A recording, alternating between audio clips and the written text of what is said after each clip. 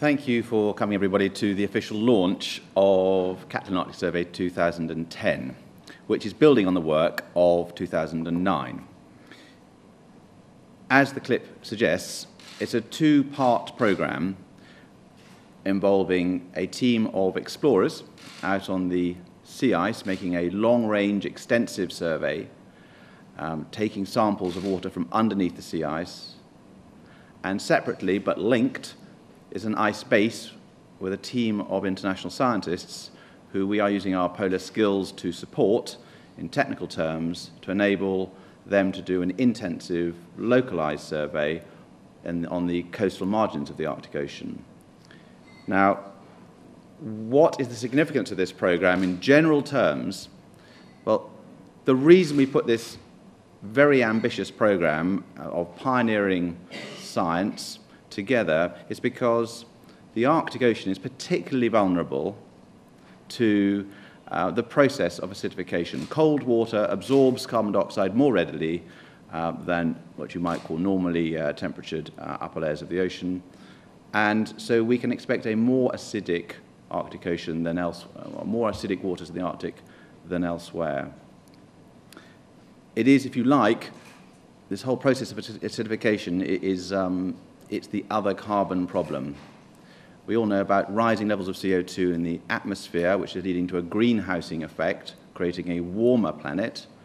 But what is less talked about and less known about, it's very much an emerging science, as you will hear from Dr. Carol Turley shortly, is this process of acidification, which is, it's all very well for the oceans to absorb carbon dioxide and to some extent mitigate some of the negative effects of these increasing emissions, but the downside is that it's becoming more acidic.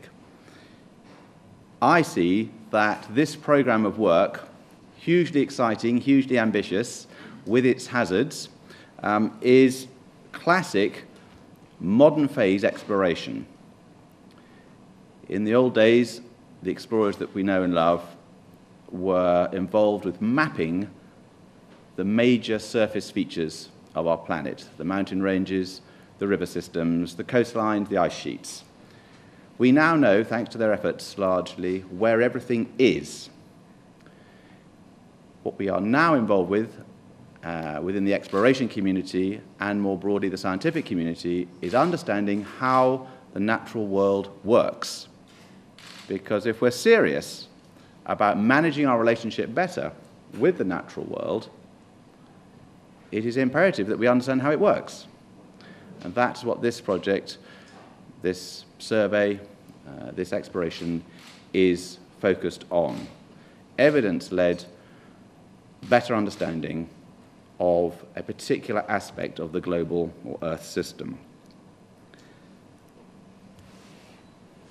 Behind me you can see, I can handily do a puppet show here, the explorer team will be setting off at about 85 degrees north and heading northwards, as I say, measuring the thickness of the sea ice as they go, following on from the work that we did with the Catlin Arctic Survey 2009, and also collecting water samples as they go, which will be brought back and analysed after the project. The second element of the programme is here on Elliff Ringness Island, part of the Queen Elizabeth Islands, above mainland Canada, on the coastline of the Arctic Ocean itself. And there we have up to 15 scientists over the 50-plus days doing their work in the immediate vicinity. Last year, we played our part with the survey in contributing towards understanding better how long before we lost the lid on the top of the Arctic Ocean, on the top of the planet, this sea ice cover.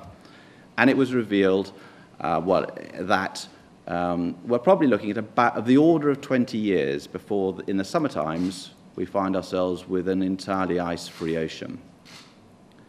That has implications for this process of ocean acidification because, of course, it's now exposing increasingly large areas of open water in the Arctic to this process. I just want to finish by saying that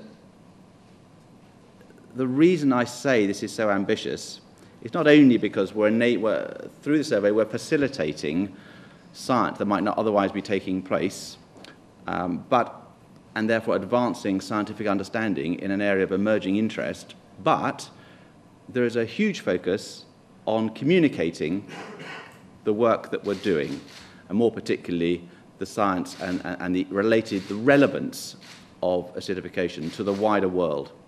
And to give you an idea, last year we reached, I think the technical term is that we generated 3.3 billion opportunities for people to watch on TV, hear on the radio, or read in newspapers and magazines in over 40 countries the unfolding scientific story of the sea ice going. People don't go there. People don't see it for the most part.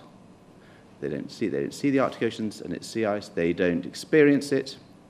And of course, unless they are told about it, therefore, how can they possibly know what's going on? That is our role. That is classically what explorers do. They go to places that others cannot reach. They secure information that others cannot acquire. But critically, they communicate what it is that they found. Otherwise, they're tourists. And so a big part of what we do is communicate the unfolding scientific story. On that note, I'd just like to finish my section by letting us hear a few words from the explorers themselves. Now, I'm not going to be going up onto the Arctic Ocean this year. I'm going to be masterminding the project because of its scale of ambition and complexities back in the UK. It's the first time we've done such a complex programme, and the explorer team is being led by Anne Daniels, accompanied by Martin Hartley and Charlie Payton, all of whom are extremely experienced sea ice surface travellers. And I think the point is that what explorers can do, who've got the experience and the skills, is to use those to acquire information that cannot be got by any other means. So these were their final words as they set off up to Resolute. They have now actually arrived in Resolute Bay at the polar base. Thanks.